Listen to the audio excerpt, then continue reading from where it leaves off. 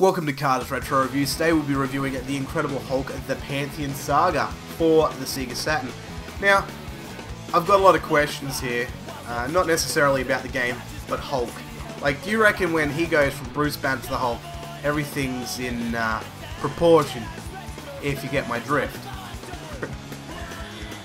Because I was thinking, like, maybe it's in his wife's best interest to make him go from Bruce Banner, come on Bruce, you piece of shit, and then turn him into the Hulk. And then let's go have some sex, you know. Or maybe they did that once and it literally tore a new one. Either way, I think, really, every time I think of something like that, it sort of reminds me of that episode of The Simpsons, this one. We've been together a long time now. When are we gonna, you know... Soon. I just need a few more yoga classes.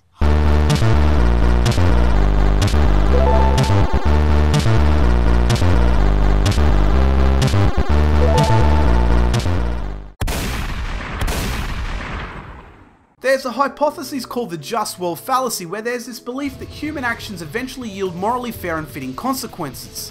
What the fuck did I do to deserve this fucking piece of shit? It goes on to say that noble actions are duly rewarded and evil actions are duly punished, so I must have fucking done some serious shit in a previous life if such a thing were true. Maybe in an alternative universe that's happening at the same time as ours, I was the equivalent or somehow worse to Hitler, and I came into this universe on the back foot, and the only thing to make things right again was to play this game. Now, they tell me in your next movie, we get to see your butt. Yes you do. Can we see it right now? Well, all right, Hitler. Oh, he's going to do it! If you're going to be in the Los Angeles area and would like tickets to Hitler, call 213. Du wirst eine Krankenschwester brauchen!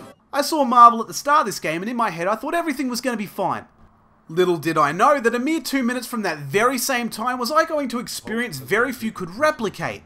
To put it into metaphors you'll be able to identify with, it was like dying from peritonitis after Satan's 14-inch wide cock had finished slamming my butthole. Now, I like the Hulk. It was made by Eidos or whatever the fuck they're called, who are well known for the Tomb Raider series. They're also a subsidiary of Square Enix, and they released the excellent Richard Burns Rally. But who cares, right? I mean, I'll like their other games, and that in turn will give good reviews for those games. But there's no fucking excuse to release this shit. Well, actually, no. Eidos were the publishers. The developers were Silicon Dream Studio, where dreams go to die. What did they do? Well, presentation is bad. One of the very few games where even if the game was amazing or dog shit, the presentation is usually at the very least practical. And while I can navigate through the menu, it looks like total dog's bollocks and gives a real dodgy vibe. But before we even get to the menu, there's an intro video that makes the 2003 Hulk movie look like a fucking masterpiece. In-game presentation is sloppy and looks bad. I don't really have specifics apart from the score, health bar, some other bar just below it, and some shit down in the bottom right hand corner like any of it matters, was even designed by some guy who just learnt how to use MS Paint. It's almost like the person who's made the artistic decisions wasn't anyone of any artistic credit, but rather an executive with too much power and say over the game who has no idea on what makes a good game look great. The whole thing comes across drab and uninspired at best. Graphics are really bad. I can hit a wall and it breaks off, but nothing happens to the wall. And that little green glob is supposed to represent the Hulk. Don't you mean Bruce Banner? Oh, wait, you do mean the Hulk. That's not good. It completely understates his power. He's not going to go around destroying gods or massive machines from another realm or anything. He's beating up R2-D2. The texture in, well, everything is bad. The detail is super poor and everything at best is bland. There is also choppy animation and frame rate issues. Like it runs at a few noticeable frames below what it should, so it looks worse than it is. Sound is some generic rock track which is worse than a Nickelback marathon, and I fucking hate Nickelback. Well, okay, that's not true, nothing's that bad. But it's a garbage soundtrack and the sound effects are lame. Gameplay is bad decision after bad decision. I can break certain boxes. I'm the fucking Hulk, I should be able to break anything.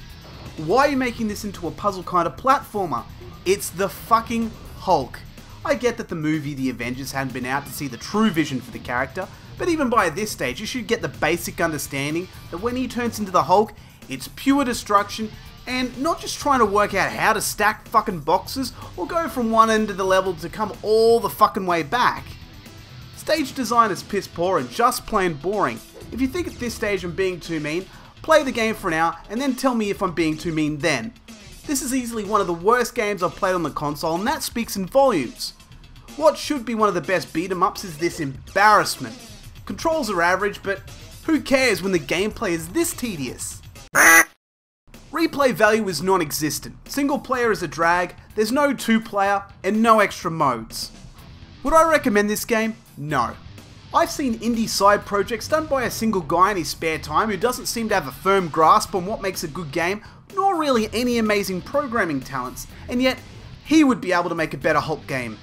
It'd probably have those 8-bit graphics, they seem to be easy to make and are a popular throwback to yesteryear.